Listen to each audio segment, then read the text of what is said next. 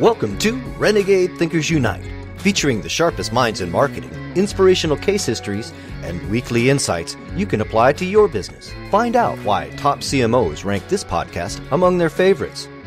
Now, here's your host, Chief Marketing Renegade, Drew Nizer. Last year, a listener of Renegade Thinkers Unite mentioned that she loved the show, but wished I had more women CMOs on it. Not even realizing this bias, I went back and counted. I realized it was 60-40 male-female. So I set a goal for 2019 that this year, that not just it would be 50-50 balance, but that I would also interview the top women in technology. On the very top of that list is Ann Lewnes, Executive Vice President and CMO of Adobe, who this year was inducted into the AMA's Marketing Hall of Fame among many accolades. So guess what? Ann is with us today for what I know will be a very special episode. So Ann, welcome to Renegade Thinkers Unite. Thank you, Drew. I'm really happy to be speaking to you. Well, first up, you may not know this, but episode 99 was with a friend of mine by the name of Greg Welch. And I sent Greg a note. Now, I know you're laughing. And I sent Greg a note before this interview to see if he had any good questions. And of course, he did, because he's Greg Welch. And first, he said to say hi to the other Greg Welch in your life. Yeah, it's so funny because my husband's name is actually Greg Welch. It's just, and so what are the odds? I mean, it's uncanny. I know. And so sometimes I tease the Greg Welch in my professional life about sending him emails to like pick up milk and do little chores for me, which he always respectfully declines. Oh, really? I would have thought he might have stepped up to that one.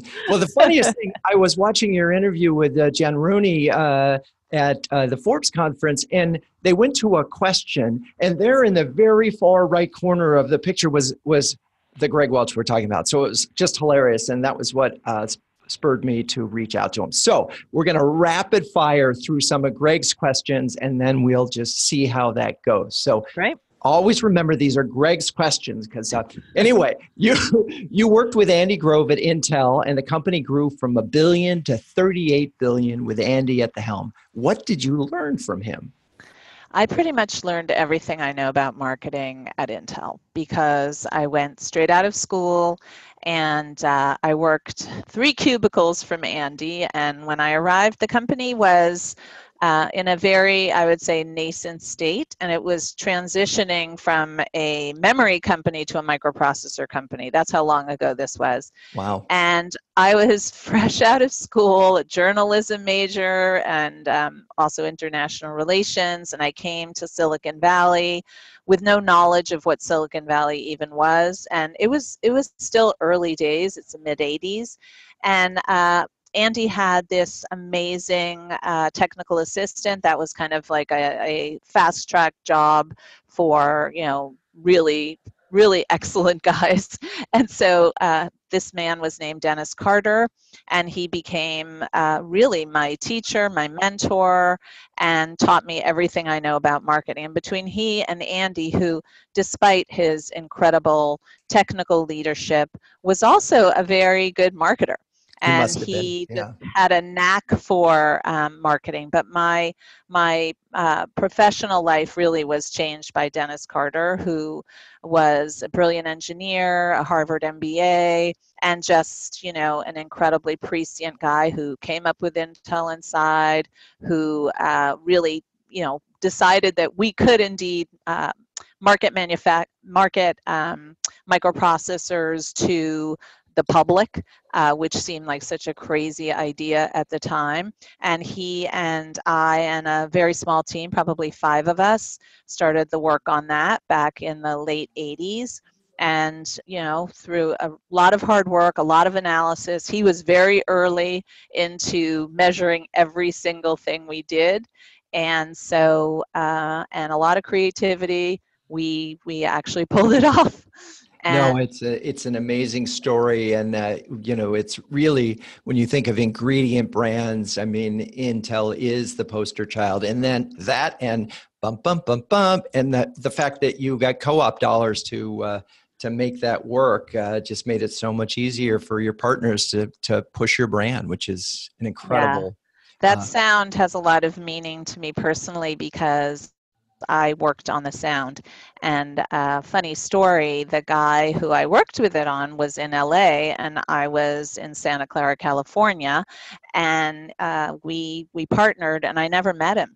So the whole sound was done on the phone, That is back and amazing. forth. And eventually I met him, but when we debuted it, I had never even met him in person.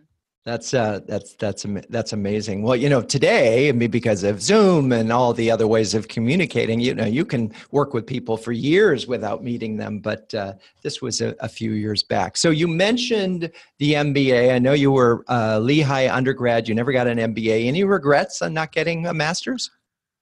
Absolutely not. I think, at the time that I actually met Dennis Carter, I was about to go back and get my MBA because I had started in communications at Intel. I had worked 4 years and I really wanted to get into marketing. And so I thought, the best way for me to do that is to go back to school. And Dennis was the one who actually told me to take a pause. And he said, I'm going to put you on this project with me, which ultimately became Intel Inside, and try it for 6 months. If it doesn't work out, go to business school. If we can get something going, then maybe you'll decide otherwise. And of course, it did take off. And as I said, literally, I learned everything because I learned, right from being with him and him teaching me. And, I studied a lot on my own as well and got to work with some amazing academics as well as others in the industry. And I felt like I never missed it. There you go. And you were named as one of the world's most influential CMOs last year. So Greg asks, poppycock or deserved? Well, I don't know. I try to be humble. I think we've done some extraordinary things at both companies that I've been at. I've been fortunate to hit them both at a good time. Yeah. Intel, just as it was really growing and the PC revolution was occurring, and Adobe, just as the entire world started to want to become creative and want to measure the impact of marketing and what was going on all their digital channels. So, I attribute it a lot to my good timing, but also to the amazing leadership of Andy Grove and then of Shantanu Narayan, my current boss. A great team, both at the executive level as well as the teams that I've been blessed to be able to put together at both companies.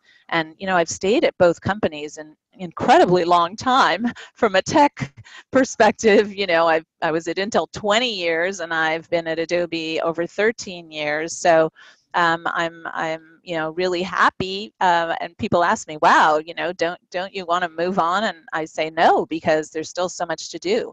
And so it's been great. Yeah, it's funny because so Greg says, 13 years as a CMO, you are ruining Spencer Stewart's CMO tenure slide. How long Exactly. is too long for a CMO to stay in the chair?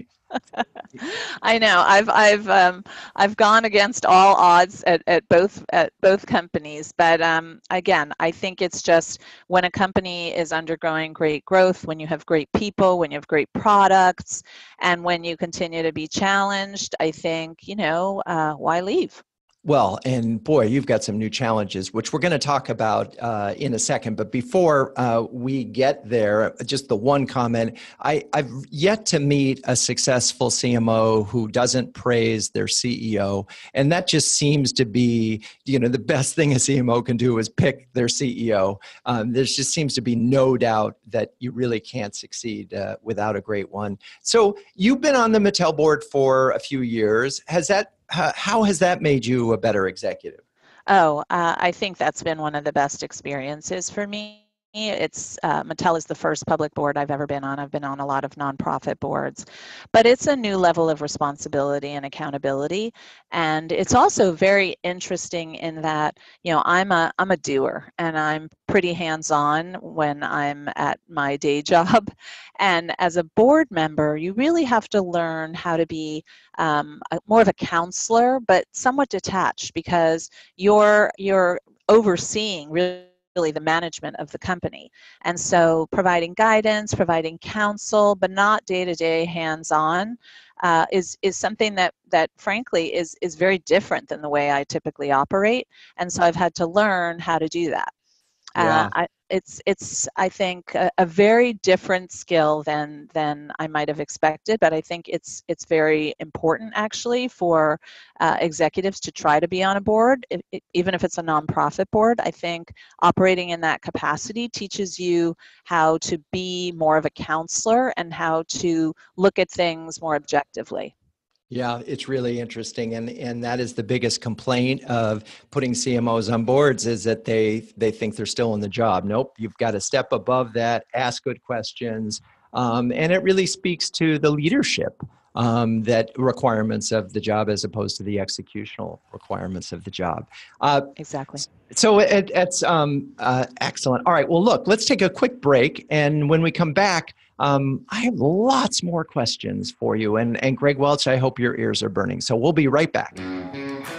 Did you know that Renegade Thinkers Unite was ranked number 2 of the top 10 podcasts for CMOs by Crackerjack Marketing? Wow, we're really honored. Now, we couldn't do that without amazing guests, and we've had some amazing CMOs on this show, and also terrific listeners like you all. If you like what we do here, please subscribe on your favorite podcast player. That way, you'll never miss an episode. Also, as a special thanks, I'd like to send you a free ebook on Renegade Thinkers. Now, for that, just email drew@renegade.com. Now let's get back to the show. So we're back, and my guest is Ann Lewnes, who is the Executive Vice President and CMO at Adobe. Now, when CMO.com started in 2010, my agency was preaching something that we called marketing as service. And the idea being that marketing could be more than just annoying pollution, but instead, because at that point, advertising was still what most people thought of as marketing, but instead provide genuine value. Now, 9 years later, CMO is still, as far as I'm concerned, the poster child for marketing as service. How has your thinking about this property evolved over the years? Yeah, so CMO.com is really a sleeper. I think it's one of probably the best things that we do from a thought leadership perspective. And, just a little history, that was a property that we acquired when we acquired Omniture, the web analytics company, back in 2009. And I think, first of all, a priceless URL. And so we were excited to dig in there. And I think our real objective with it was to be pure thought leadership. It was not an Adobe property. It was intended to really educate a community of CMOs about hot topics, about things they should be thinking about.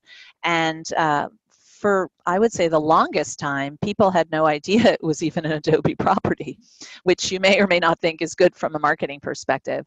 But I think it's drawn an audience that our senior level marketers, I think we really try very hard to provide guidance and, and help people understand the key issues that they should be thinking about. So it's a very popular property, and obviously we're very excited about continuing to do it. Well, it's interesting because I think when you initially bought it, your target was not necessarily chief marketing officers. It was certainly a part of it, but now it was aspirational. Yes, it was. So to say that Adobe has been on an acquisition spree might be the understatement of the decade. First, Marketo, and just for the record, 2 of Marketo's CMOs have been on the show. And then Magento, who was a client of ours before the acquisition. So please say hi to Ms. Ward for me.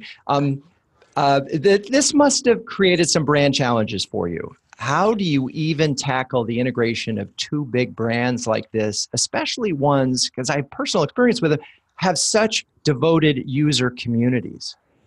Yeah, so we have done quite a few acquisitions in the past 10 years. And I would say, as a company, we're pretty good at it in that we work really hard with the companies to ensure that they are bringing the best of their company and we're helping them as much as we can while not in any way compromising their success.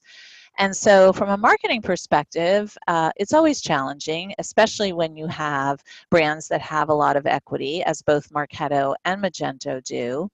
But we, the second we acquire a company, we actually go out and talk to all the customers of that company, and we find out what are the things that are really important to them, how do they feel about this acquisition, and I would say in both cases, unanimously, people love Magento and Marketo, but they were happy. They were happy that Adobe was actually going to be partnering with them. And so when we see that, we try to, celebrate all the good things about the companies, but slowly bring them into the fold. And one good example is this year at our Adobe Summit, which is our big conference about digital experiences. We decided to bring the Marketing Nation, which is Marketo's annual show, Yep. into the fold. And so the first 2 days were Adobe Summit, and the third day was Marketing Nation. And what we did was we invited all the Marketing Nation people to the first 2 days of Adobe Summit. A lot of them came, and a bunch of people who were at Adobe Summit stayed an extra day and went to Marketing Nation because the crossover between the audiences is tremendous. Yeah. And so we're trying as much as we can to integrate those things that make sense, and the rest of this stuff will integrate over time. And do you see Adobe as a branded house or a house of brands? I would say it's a branded house because, we do, of course, have extremely powerful brands like Photoshop and PDF, but we absolutely have equity in Adobe. And in fact, we do a lot of brand research, and we have permission to enter pretty much any category in the space of software. Because people feel, very strongly about Adobe's trust, high quality products, and they feel, kinship with us because there are a number of products they've been using, their entire lives.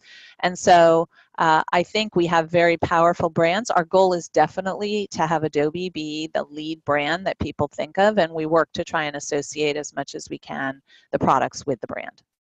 Yeah, it's interesting. I mean, though, I could see that very much with Marketo.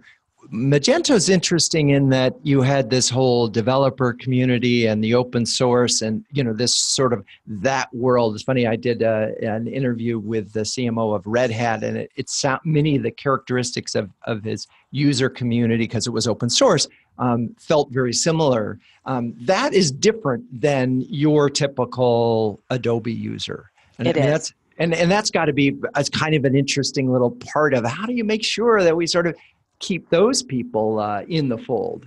Yeah, that's a really good point. The Magento developer community is huge. It's 300,000 plus, and that's not, traditionally a big audience for Adobe. I mean, we have developer communities, but that's an incredibly robust community, and you have to work really hard to make them happy. And so we are continuing to have, actually, in a few weeks, we'll be having the Magento Imagine conference, and that's where the developers come in droves. And so we have a whole plan for how we're going to continue to keep them, happy and engaged. But you're absolutely right. It is a different audience, and they have different requirements. Interesting. So, in many ways, I could call you a marketing technology company, a software company, but because you now have all of these tools, do you need to make sure that your marketing leads by example? Can you be your best case history? Oh, completely. I was invited to speak at the ANA about, I don't know, maybe 8 years ago, and I went up there and I talked about how I felt that if people didn't move to digital, they would be dead. And I made a challenge to Bob Leodice at the time, and I said, Bob, you're listening to me now. I'm telling you that digital is the way to go. And I think there were a lot of naysayers, and I would add that I was never invited back to speak there again. Uh, but I felt like we really needed to be the pioneers because our products are the ones that were going to enable digital marketing to really happen. And so my team at Adobe is called Customer Zero because it's kind of like patient zero. We Sure. use all of our creative products. We use obviously Acrobat, and we use all of the Experience Cloud products on a daily basis, and we stress test them. We're best in class. When we need more features, we go to the product team. We say, hey, can you add this? When we're unhappy with something, we give them our feedback, and they really work hard to try and satisfy us because we are a tough customer. But I mean, I think that's been key to our success, the fact that we can get the tech very early. We believe in training. We believe that our customers need to be fully equipped and well served because our products are not, they're professional products. They're not always easy to use, especially in the Experience Cloud space. And so we need to provide a lot of support to our customers. But we pride ourselves on really being at the bleeding edge, and I spend probably, I would say 25% of my job is talking to peers and fellow customers about the experience that we've had moving, full kind of 100% over to digital. And they're interested not just in the technology, because that's not my area of expertise, but rather the processes and the types of people, so talent. Those are the conversations that I'm really having. Yeah. And now with Marketo, I imagine that even upped it more. I mean, that was one thing that I always admired. I went to Marketo Nation several times, and is they were really good at using their own tool to market Marketo. So now you sort of dovetail that into everything you were doing with Adobe in general? We're so happy that we acquired Marketo.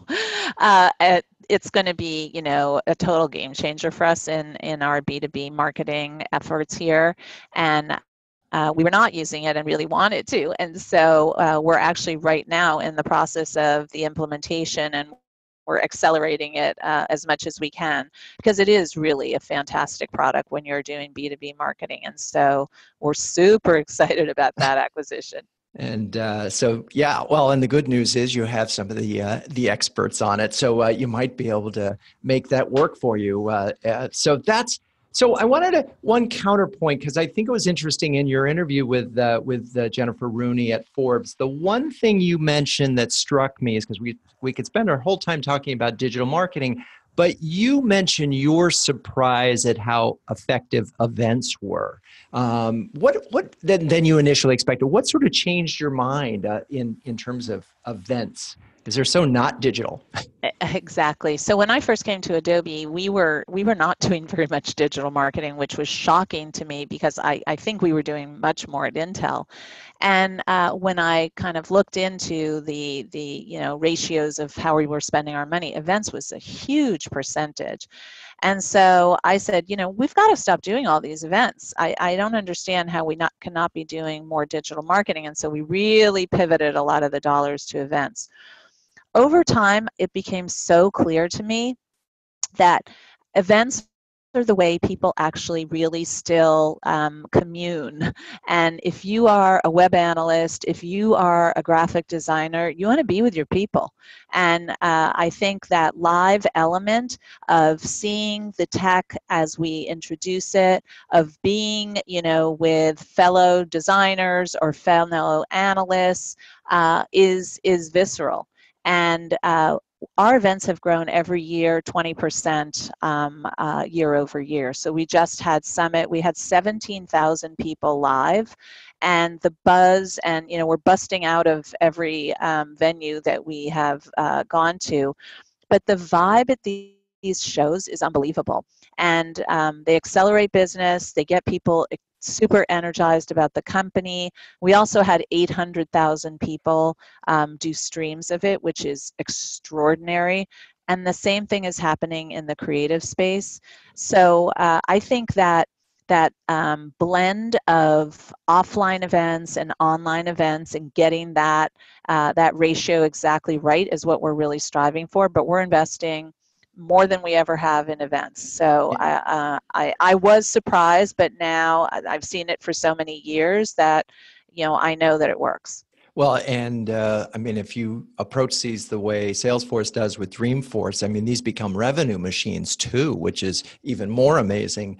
All right, so this world of highly digital personal interactions is sort of this yin and yang that I keep hearing, and I think it's really a great place for us to pause because we're going to then move on to sort of the future forward-looking thinking about marketing that Ann and co-writer, professor have done. So we'll stay with us. We'll be right back. You've been listening to another great interview on Renegade Thinkers Unite with Drew Neiser. But the value doesn't end there. As a listener, you can download a free ebook from Drew, Renegade Thinkers, interviews with 11 trailblazing CMOs any business can learn from. Top marketing thought leaders and proven executives from Time Warner, American Express, and Chico's, and others. Get your free copy at renegadethinkersunite.com/ebook. For listeners only, at renegadethinkersunite.com/ebook. Okay, we're back. And so you published an article with Kevin Lane Keller in April called The 10 Principles of Modern Marketing in the MIT Sloan Management Review. Now, we don't have time to cover all 10, but let's start with the one that you think will surprise most CMOs. So first of all, I want to do a call out for Kevin Keller because he and I have known each other for probably 20 years, and he did one of the kind of big cases on Intel Inside. And then 5 years ago, he was the head of the Advertising Research Foundation, and he asked me if I would do a little talk at one of their conferences. And I wrote this talk about the 5 top principles of modern marketing.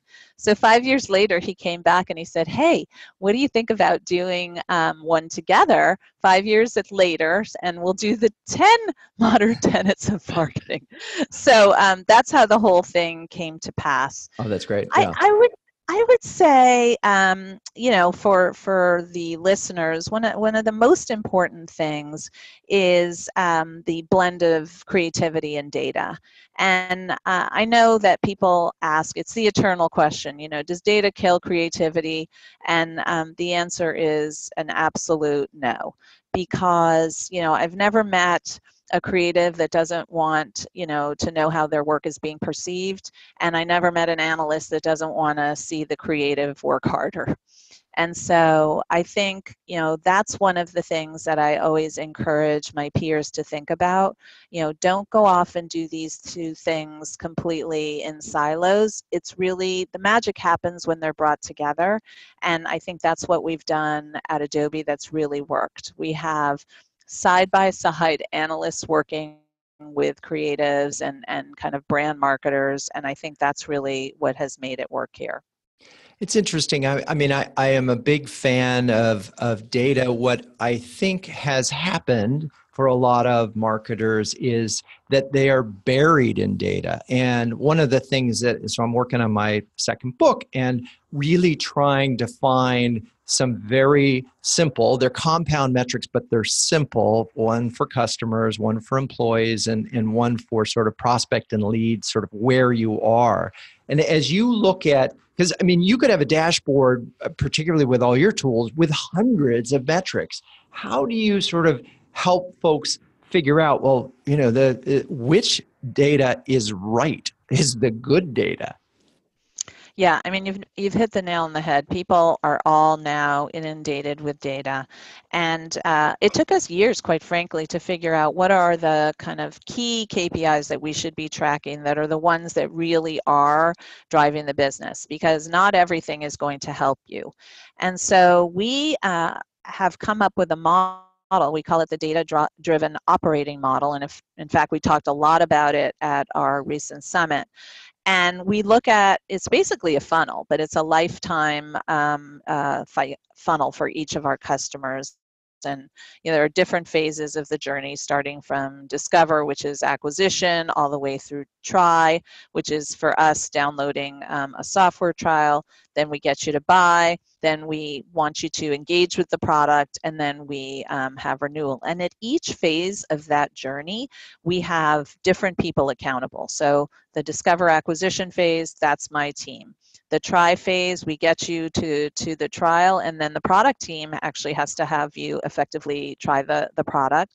The buy phase moves to the e-commerce team. Then the product kind of engagement phase, that's back to the product team, and there are KPIs for that. And then renewal has its own KPIs. So each and every phase has its own team, and we meet weekly to look at the KPIs for each of those. And if you're not on track with your particular phase, the rest of the team actually kind of is on you, because they're looking at your phase as critical to the next phase. Right. And so we don't have a lot of metrics. We have probably 10 metrics in each category that are the ones that are the most critical.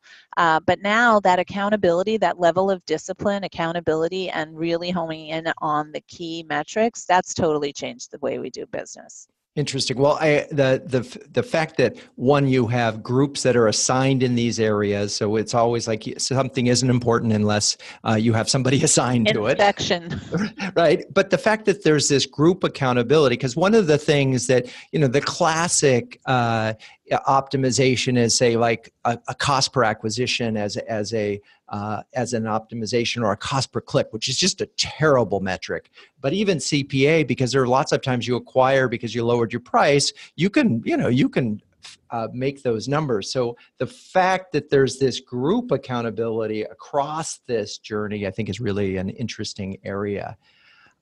One of the things that's so hard and intangible, but you feel it when you don't have it, and that's sort of brand value, brand health, and the folks like at Boeing and, say, Wells Fargo right now have watched their brand value decline tremendously, and they face this uphill battle of earning trust.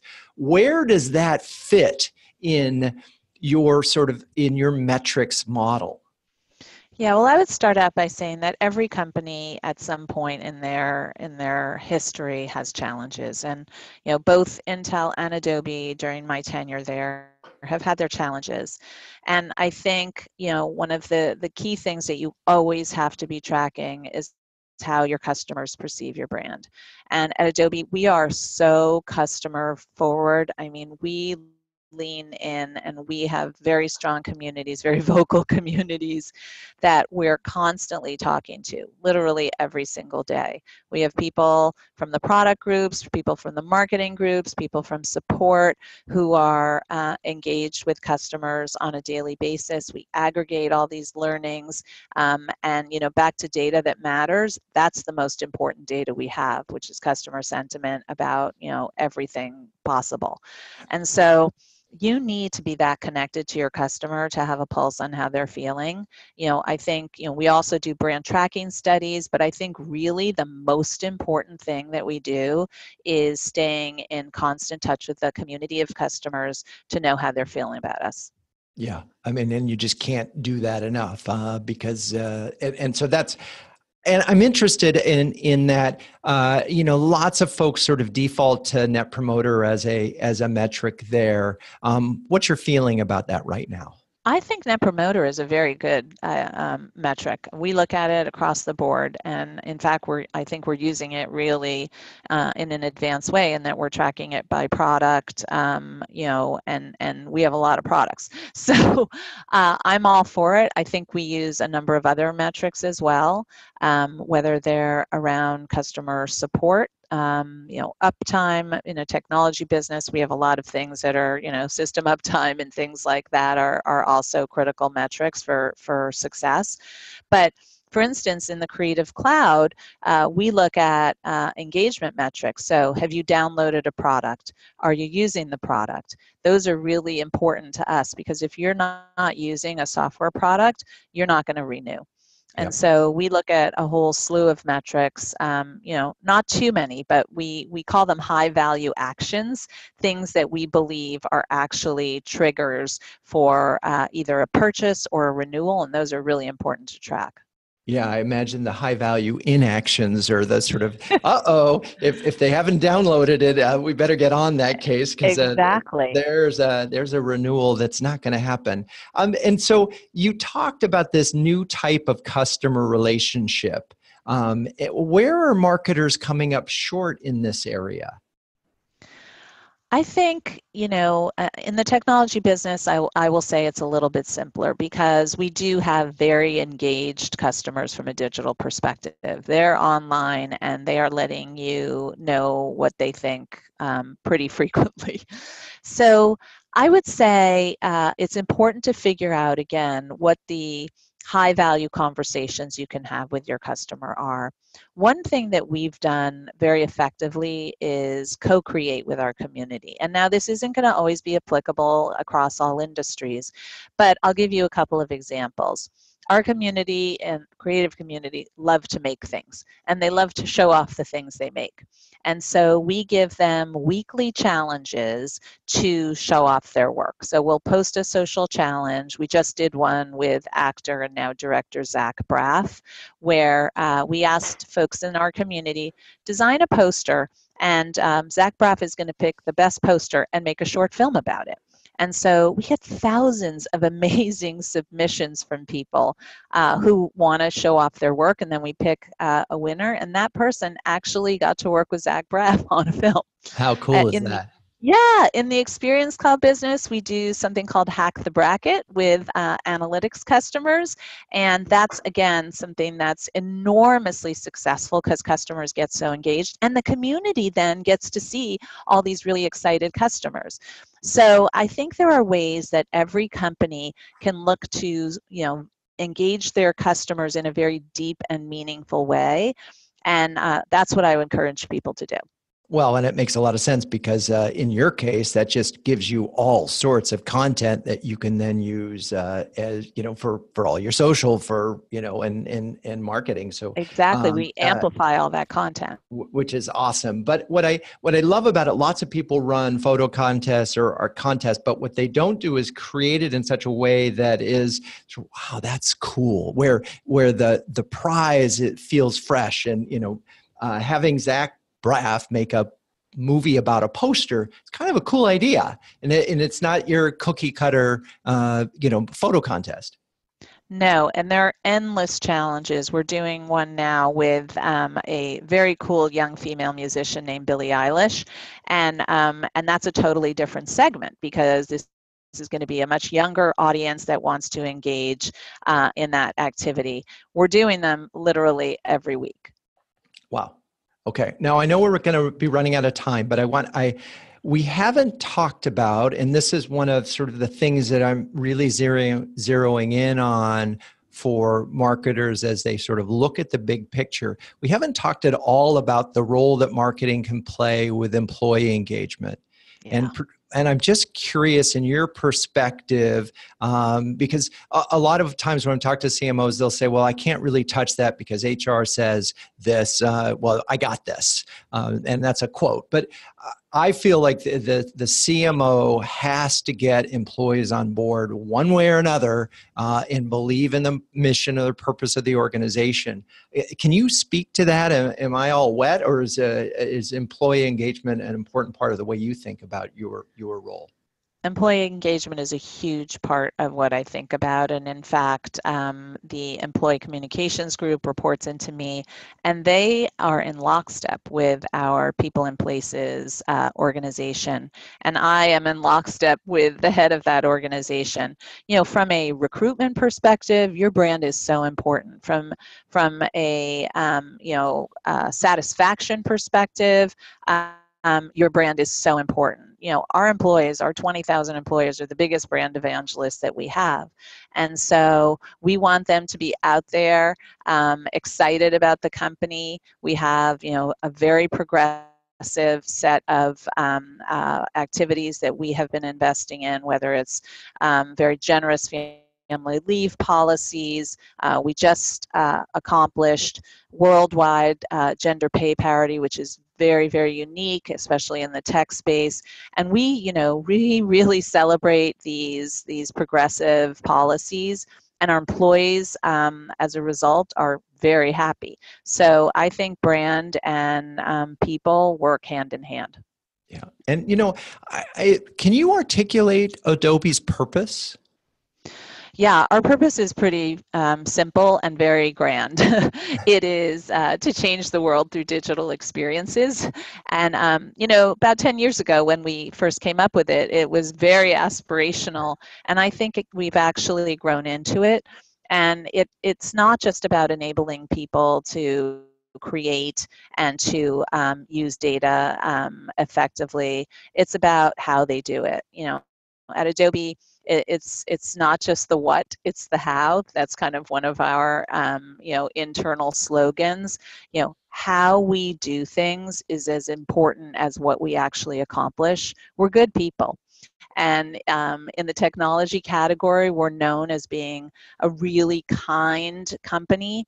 And that's not always the case with a lot of other tech companies. So we pride ourselves on it. We have a very aspirational mission, but I think we've done a pretty good job of making it happen. Yeah, I love the fact that you grew into your purpose, and that it should be inspiring to a lot of companies who are thinking about their purpose and trying to decide. And they look at it, and if they define it in terms of what they are today, they may be limiting their vision, if you will, for the organization. What a great let's change the world. I want to work for that company. Why wouldn't you? So, all right, as we wrap this episode up, I wonder if there's one or two things that you wish you knew as CMO 10 years ago that you know now. That's such a good question. I think, a long time ago, one of my first bosses told me, and you can't go to the mat for everything. And that's been kind of a life lesson for me, because I'm super passionate and I always want to go and, do kind of the most extreme thing. Related to that, my current boss, Shantanu Narayan, said, there are flag planters in the world and there are road builders. And you're a flag planter. And I think that is very related to not going to the mat for everything.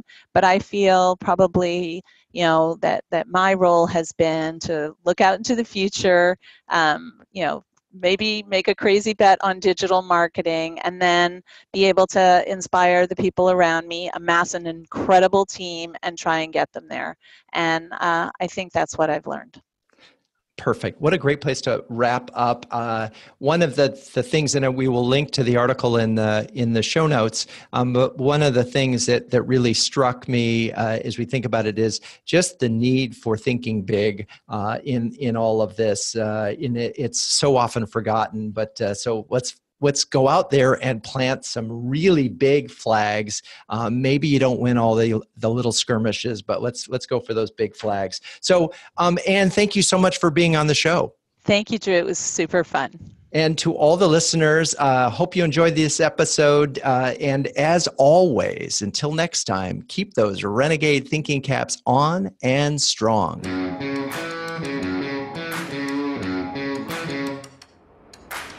This has been Renegade Thinkers Unite, but it doesn't end there. Just go to renegadethinkersunite.com for more and subscribe to the show. That way, you'll never miss an episode. We'll talk with you next time on Renegade Thinkers Unite.